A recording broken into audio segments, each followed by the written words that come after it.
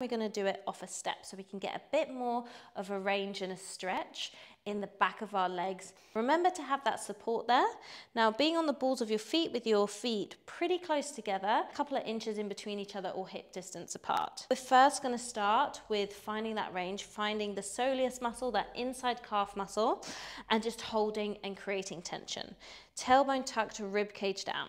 After you've held this for 30 seconds, inhaling through the nose and out through the mouth, you're then going to start repping, but building the range in the back of your legs. So you can see how I'm feeling a bit of a stretch here and then coming back up.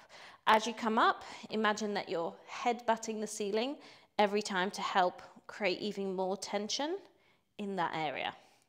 Again, we want to feel the chase up the back of our legs as well. So push the pelvis in, soften the knees if you have to create more of that warmth up the posterior chain. And continue repping until you hit the full 60 seconds.